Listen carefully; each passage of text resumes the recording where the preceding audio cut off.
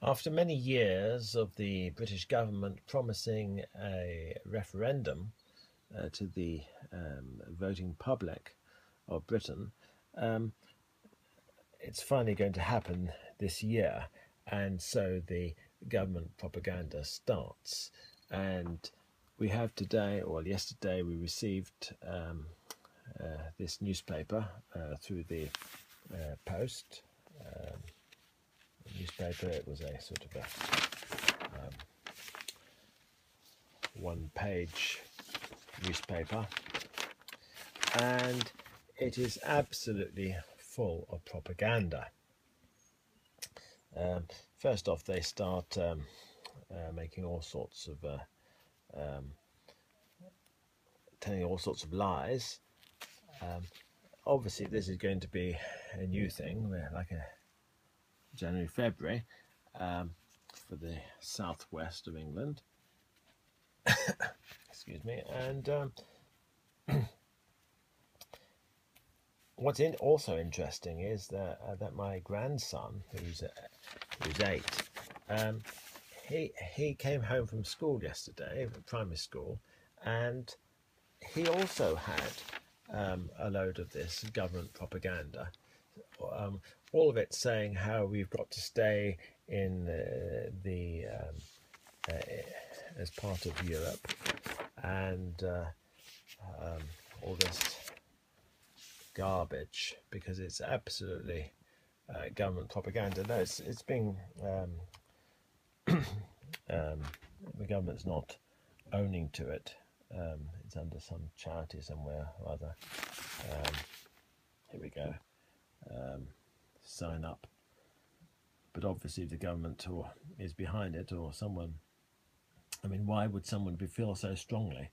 Well, of course, it is the government, the one world government, supporting the concept. And of course they attack UKIP because UKIP is the main party who is suggesting coming out of Europe.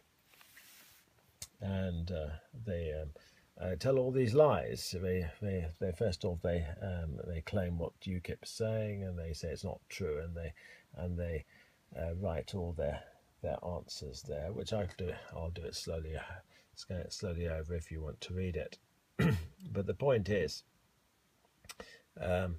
whether the UKIP statements are correct, or whether this paper's statements are correct.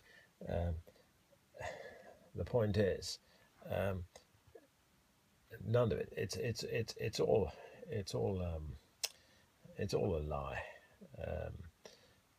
The government's lying left, right, and centre, and deceiving the people. I mean, the government doesn't even represent the main part of the population. Well, it represents the main part insofar as it's got 50-60% of the population. But of course, if you include the people who didn't vote, and you include the people who voted because there was no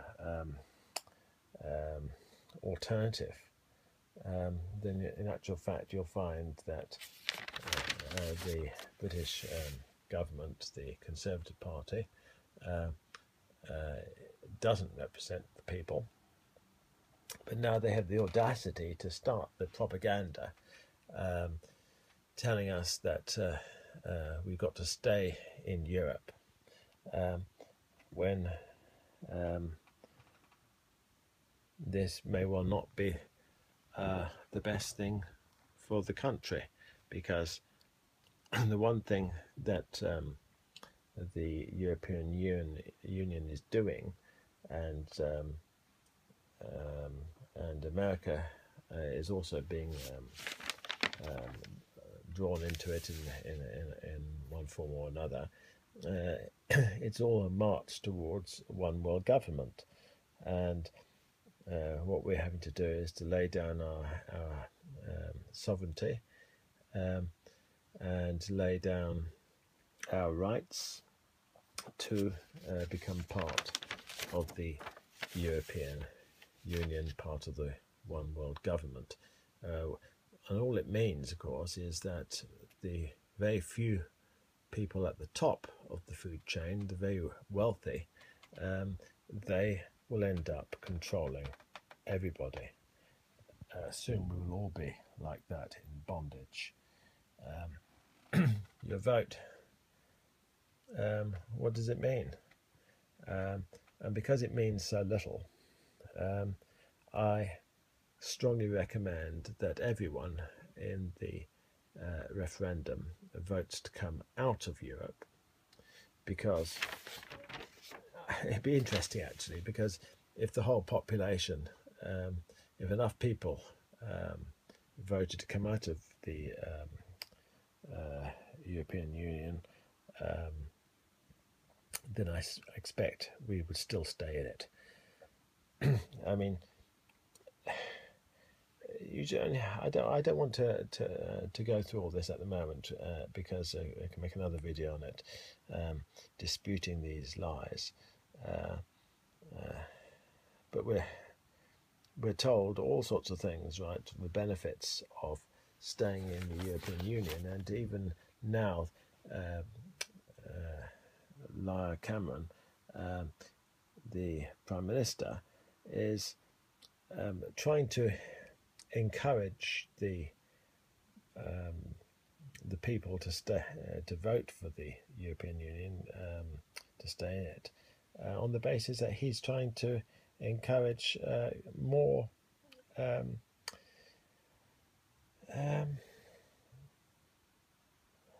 what's that word now? Come to me. Free trade, more free trade. Well, free trade is fine in principle, and it is the perhaps the people would say the essence of capitalism.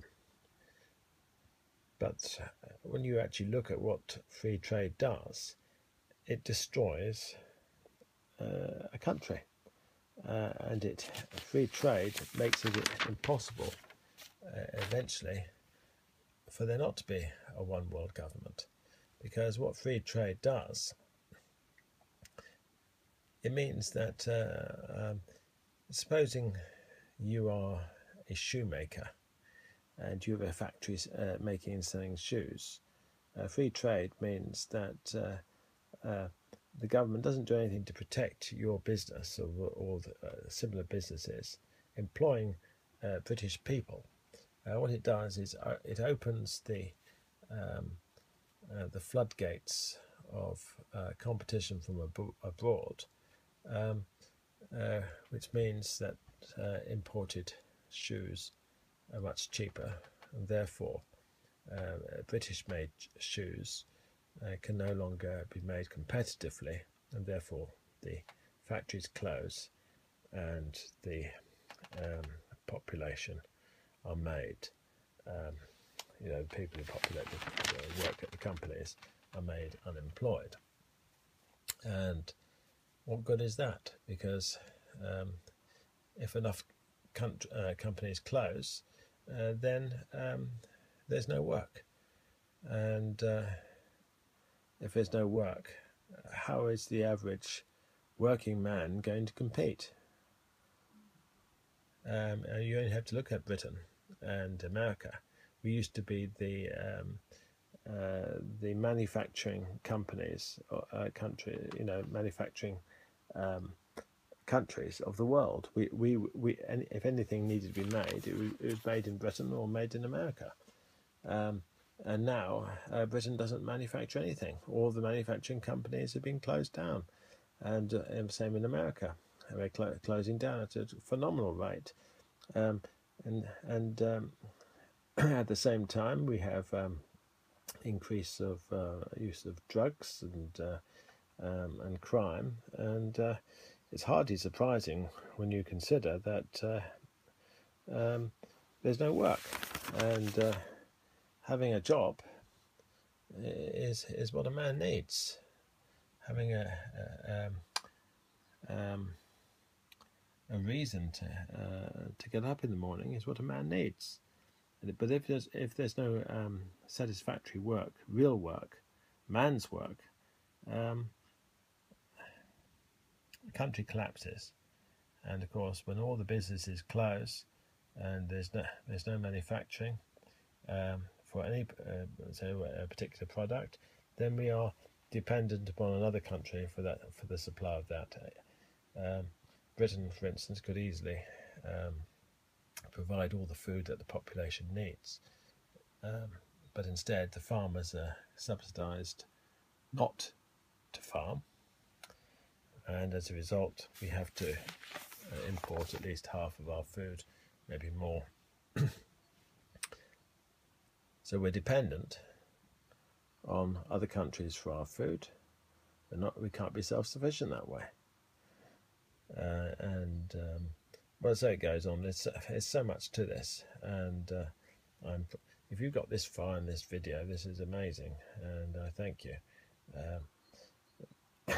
because the the point is, all this information is available. I'm just scanning through, right, and what I'm showing you on this video by going over this page is all the propaganda, but it's all lies. It's all lies, all lies, all lies, lies and half-truths. And so have your eyes open. Know that this rubbish is going to be coming through your letterbox, and vote to come out of Europe.